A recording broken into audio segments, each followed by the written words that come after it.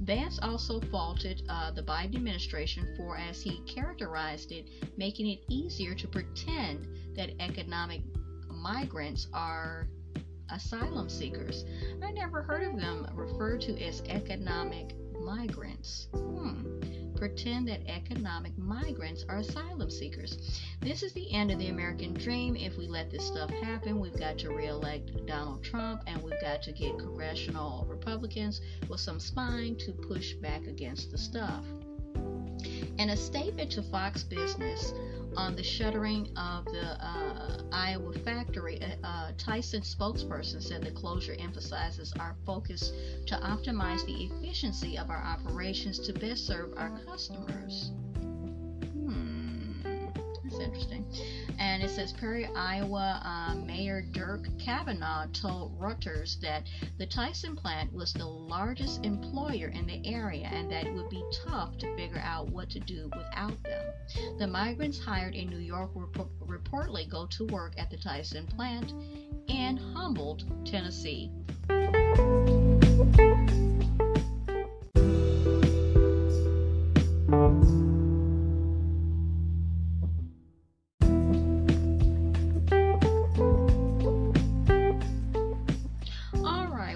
So in closing to this particular episode, we're going to look at yet another article on this particular topic. It's from thedailywire.com, and it says Tyson Foods hiring illegal migrants in New York wants more. And then in quotation marks it says they're very, very, very loyal. And I believe this was published, I want to say Friday.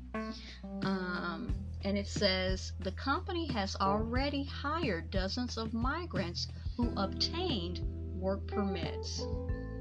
It says Tyson Foods is hiring a number of illegal immigrants who recently arrived in New York. Tyson, which is known for its chicken products and owns brands, like Jimmy Dean and Hillshire Farm, has already hired dozens of migrants who obtained work permits and is looking to hire many, many, many more, according to Bloomberg, which was the one that we went to, but they wanted to charge, so no, I'm not paying. I want the information, but sorry, Bloomberg. Okay. Now, the meatpacking company is working with Tent Partnership, which they mentioned before, Tent Partnership for Refugees, which was founded, now it's a particular yogurt company. I cannot say what their name is, but I have seen their yogurt, Chobani yogurt. I don't think I've ever tried it though.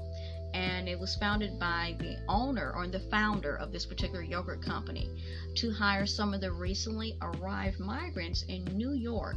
Now, on one day in February, Tyson met with 17 migrants from Venezuela, Mexico, and Colombia at their offices. This particular yogurt founder offices in Manhattan, and hired them to work at Tyson's Humboldt, Tennessee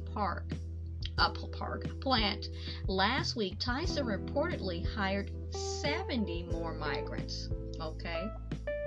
Now, New York has seen an influx of more than 180,000 illegal migrants over the past 2 years, creating a crisis that has strained the city's budget and caused officials to plead for federal help.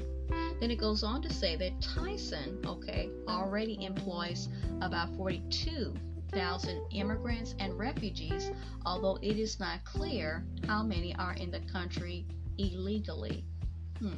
We would like to employ another 42,000 if we could find them. It seems like they're finding them. Garrett Dolan, which is a human resource leader at Tyson, which told Bloomberg.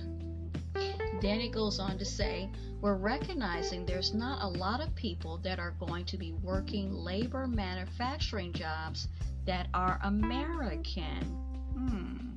Dolan said, adding that many of the new hires are going to come from refugees and immigrants. So we're now in the business of strategically thinking that through. Now, Tyson has a high turnover rate for